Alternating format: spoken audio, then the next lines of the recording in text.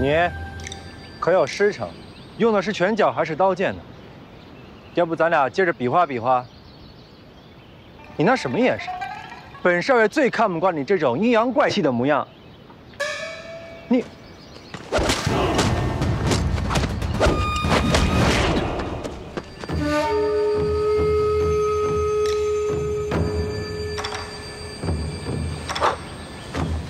唉，你就这点功夫，还整天装出一副天下第一的模样，你是如何活到这把年纪的？我告诉你吧，四大狂，我看你这根骨不错，不如拜我为师，叫我一声师傅，好让我教教你，省得天天出去挨揍。武功一般，胆子倒是不小。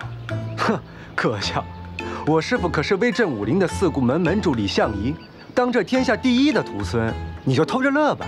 他还收过徒弟呢，看来他脑子早就坏了，收你这样的蹩脚货。别嘴硬了，赢了你师傅再说。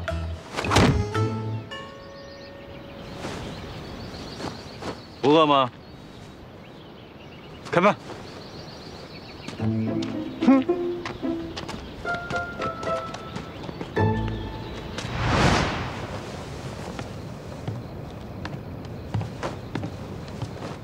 李莲花。 你真要把他一直留在莲花楼啊？我可提醒你啊，那个四大狂非常有欠揍的体质，他可是会连累你的。大杯子有分寸。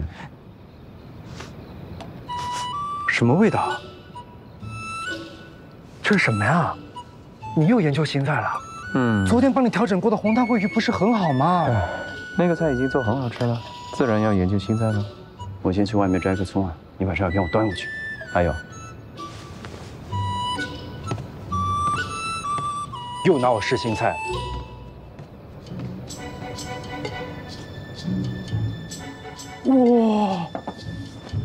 哇，好香啊！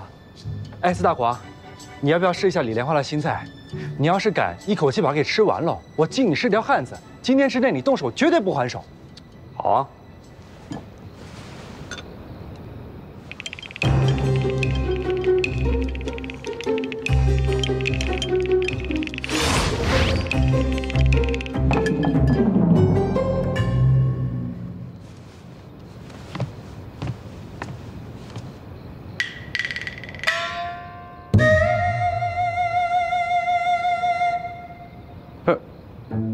你们把菜都吃完了呀？这可是3天的菜量啊！